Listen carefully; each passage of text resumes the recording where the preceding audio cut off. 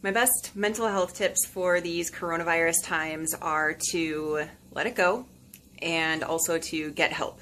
So to explain that is the let it go part. It's not just a fun phrase from a Disney movie, but it's also something that I tell myself multiple times throughout the day, that my production won't be as high as it usually is.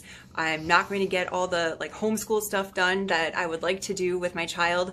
I may not eat the most healthy meals. I may not get the physical activity that I was hoping to get, but I need to just let it go, because each day is going to be different. Each day is going to have its own ebb and flow. And the other piece of that is to just go with it.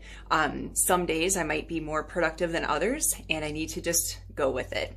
Some days my child's going to need a lot more from me. Gotta just go with it.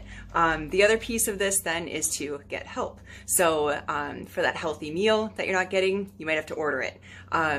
For helping to let go, you might have to call your therapist. I use a therapy app called Talkspace, and so that is my way of getting help. So hopefully these tips have helped you, and I'm excited to learn what you're doing and what your favorite mental health tips are for these times.